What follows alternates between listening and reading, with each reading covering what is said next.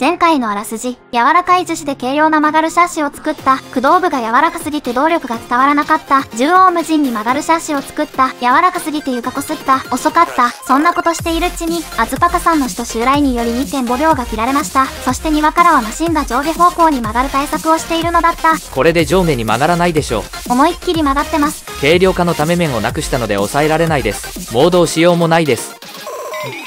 この変形して反発する動き、そして上下に変形しない硬さ、これは求めていたものを作っていたようです。そして求めていた素材はずっと使っていたようです。いつも使っているこの PLA 樹脂は硬くて折れやすい特性です。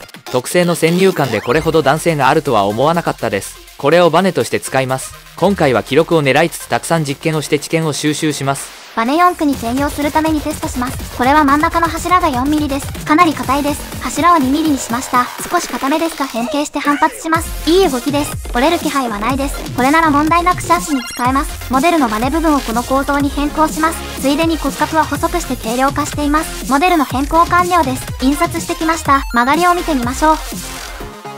ビンって感じです。反発後はしっかりとまっすぐに戻っています。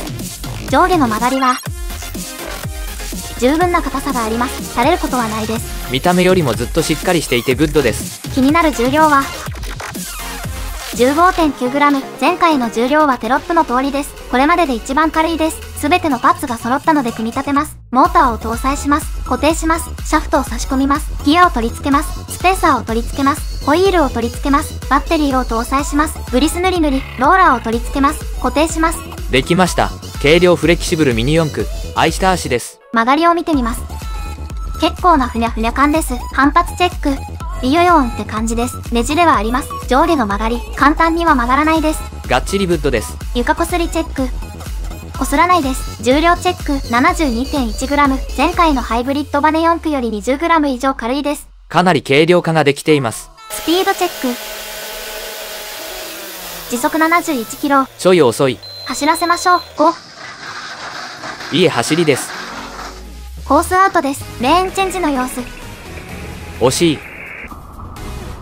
あまり曲がっていません。スポンジタイヤだと遠心力でタイヤがブレていたので、スーパーハードに変えました。タイヤが硬いので遠心力での変形が小さいです。それと柱の太さを 2mm から 1.6mm に変えています。スピードチェック。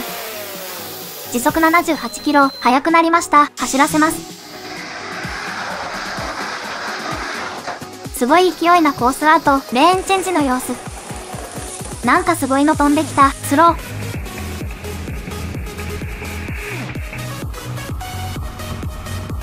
今度は変形しすぎて大暴れです。ローラーセッティング変えたやつ。ドーン。まずは乾燥させたいのでビニールテープのブレーキをつけました。車高が低いのでビニールテープの厚さでも床をこすっていそうです。 3.37 秒。減速しすぎです。バッテリーが弱ってきたのでノーブレーキに戻しました。コースアウト。この時点で 2.65 秒なのでどのみちスピードが足りません。その後も検証していたらモーターを壊しました。2区も試したいのでワンモーターマシンに変更します。ついでに壁を細くしたりと軽量化もしています。モデルの変更完了です。印刷しました。あとはモニョモニョして組み立て完了です。できました。前輪駆動Iシャーシです。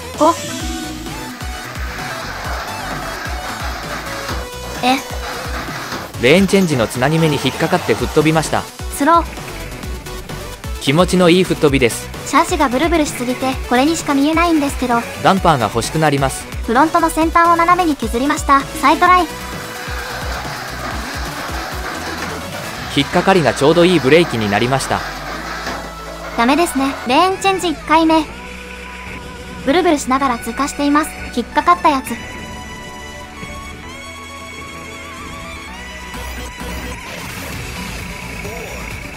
なんだこの動き。これを見るとカーブ後の直線で蛇行運転になっていそうです。さらに先端を削りました。スロ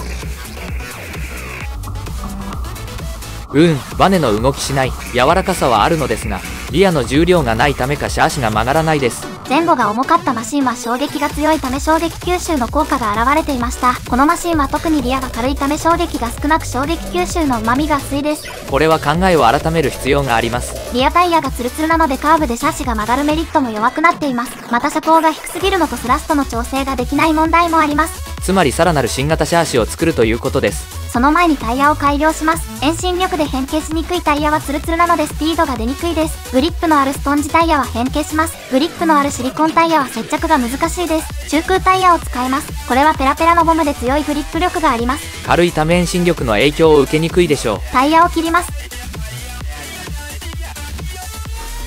こんな感じになりました。ホイールにくっつけました。かなりのグリップ力があります。回します。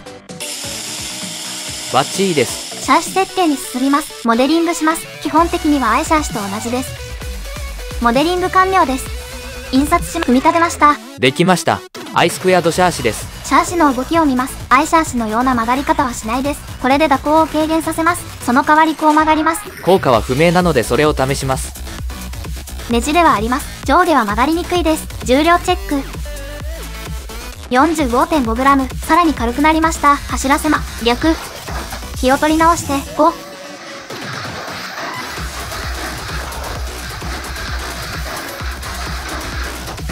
コースアウトです。やばい。嫌な予感がします。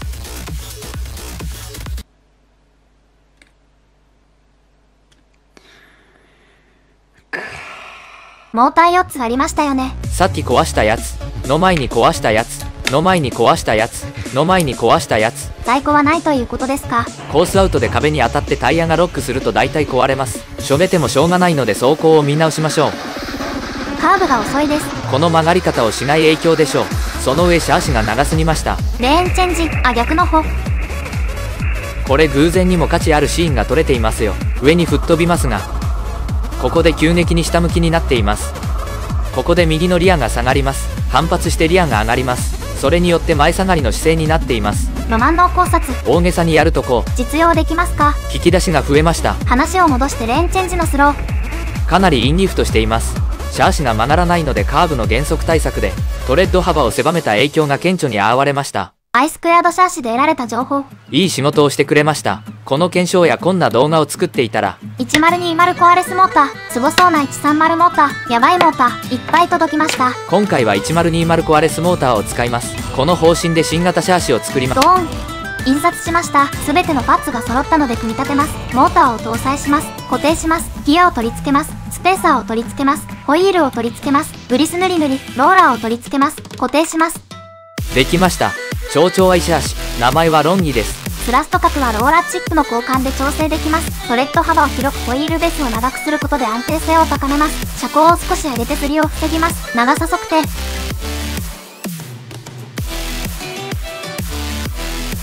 22.5 センチ。ナッカー。重量測定。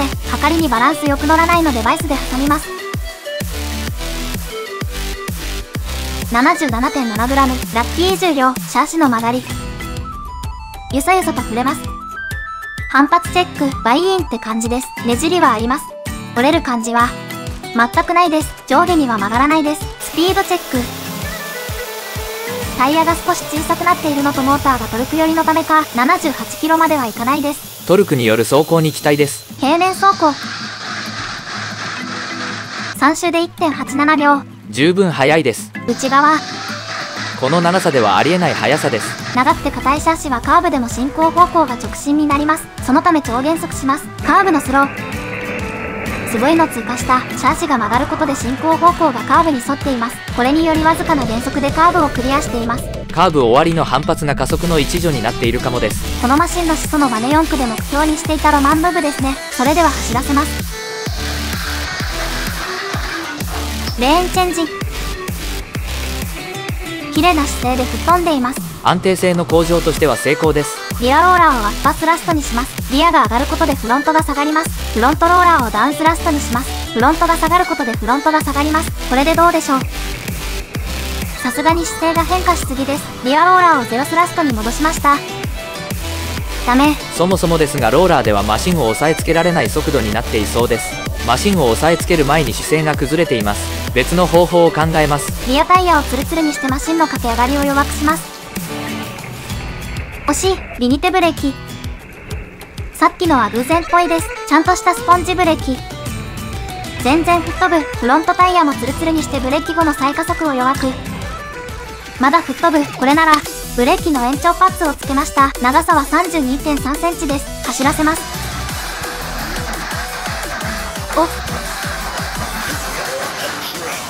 レーンチェンジ1回目。いい姿勢です。2回目。普通に吹っ飛んだ。先端までフロントブレーキで追います。普通のミニ四駆だとかなり減速します。すごい減速。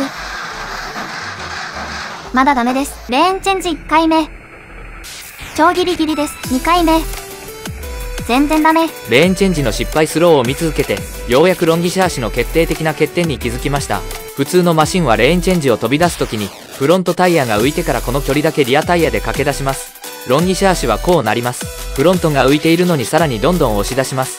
リアタイヤで駆け出す距離が長いです。つまりホイールベースを2倍にしたので2倍の駆け出し距離があるということです。とにかく吹っ飛びやすすぎるってことですね。実際にレーンチェンジがうまくいった時は、この時点でかなりリアタイヤが浮いています。リアモーターを外して駆け出ししないようにします。走らせます。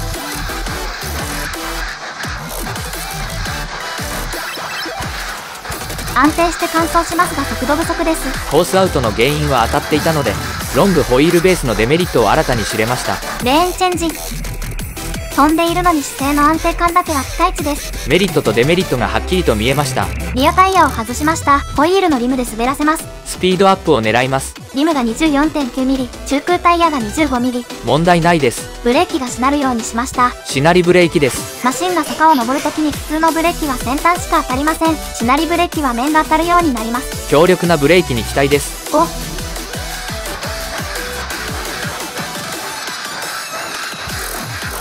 2.82 秒速くなりました。安定しているので速くします。バッテリーをフル充電しました。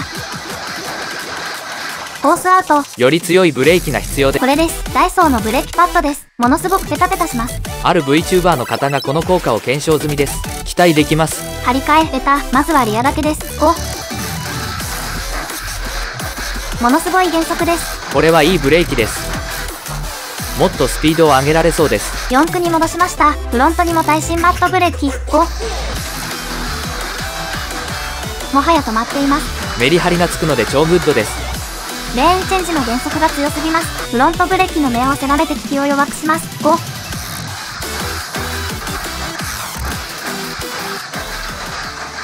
ースアウト。リアタイヤの駆け出し問題があるので、このシャーシではこれ以上のスピードアップは厳しいです。これで実験を終わります。今回は記録を狙いつつ気になることをとにかく実験してみました。結局50回くらいは走らせましたね。これで得られた知見はこんな感じです。最高タイムは 2.82 秒でしたが色々試せて超良かったです。ここからいいアイデアを思いついたので早速作ります。そろそろ記録を更新したいですね。それではまた、のし。